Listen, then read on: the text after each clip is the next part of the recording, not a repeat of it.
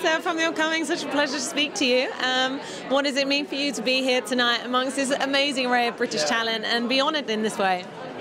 It's hilarious. I don't know what they think they're doing having me here. But I did at first think I ignored the email for I think 3 weeks saying that this was being offered because I thought they mistook me for my sister, and I'm still not entirely sure that's not the case, and so I am waiting to be thrown out. But while I'm here, it's a total joy.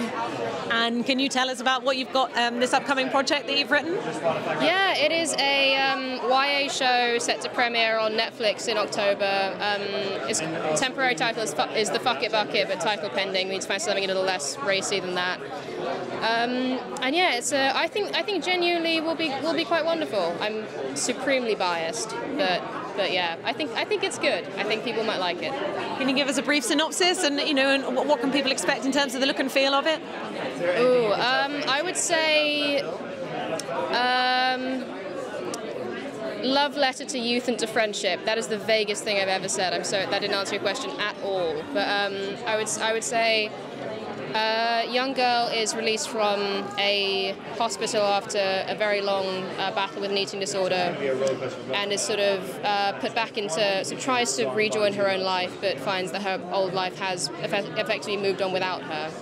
And so she curates a bucket list of things that she has to do in order to catch up with her friends. And so it's quite a poignant kind of post-COVID show as well, in that I think speaks to quite a universal teenage experience at the moment of feeling that you had a year of your life taken away and wanting to kind of catch up on everything that you missed.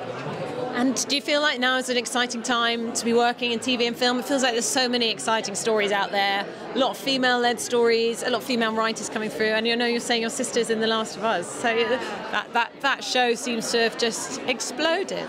Oh yeah, no, it's hugely exciting. Also, I think I'm not as grateful as I should be, really, because I came along at just the best time. But like most of it's a very female-led show, and it's a very female voice, and most of the writers are women, and I think most of the meetings leading up to the filming of the show, it was kind of all women in the room, and that is pretty much unheard of. But I've had such a beautiful, diverse experience with the making of it, and yeah, it's a really exciting time. Fantastic. Well, really enjoy the evening. It was lovely to chat to you. Thanks so much.